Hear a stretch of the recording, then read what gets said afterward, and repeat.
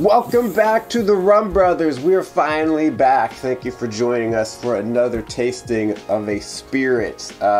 Thomas, tell me what we are trying today. We got Magic Moments Vodka from India. Shout out to our boys at Esquire Liquors for hooking us up. We just wanted to start out slow. It's been a while since we've done a video, so we went with the vodka, you know, delicate, sensitive palates. No, I don't know. Anyway.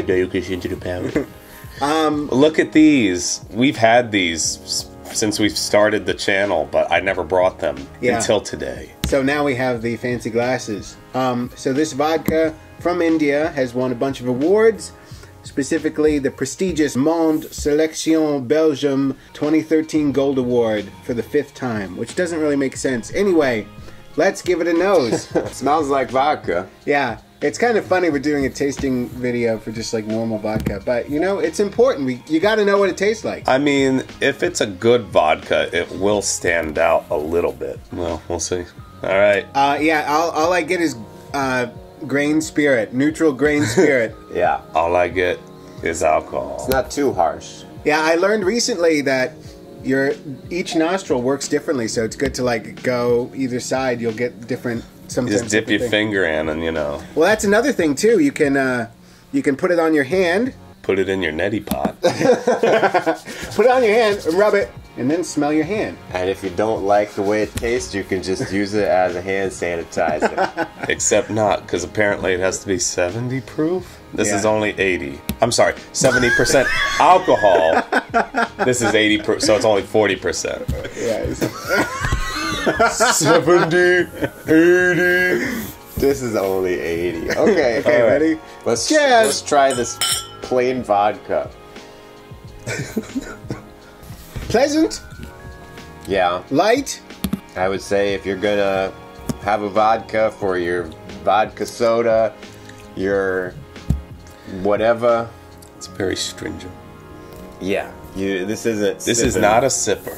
No. Not a sipper, but would you guys use this for your mixed drinks, for your cocktails, etc.? If you had a party and you needed to make some party punch, Dylan, I know you like that. You make the party punch all the time. What do you think? I think this is too harsh. Too harsh? I give it a no. Oh, really?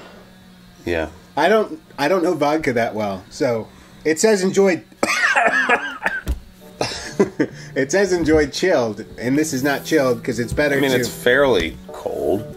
So, price. It just ends too harshly. It's nice and neutral, but I feel like it's gonna cut the. It'll be hard to cut out the alcohol in this, even if you're mixing. So, price-wise, what do you guys think it is? $20. Well, you bought a 1.75. So yeah, what do you think for a 1.75? It's probably somewhere in the teens. This one is $17.99.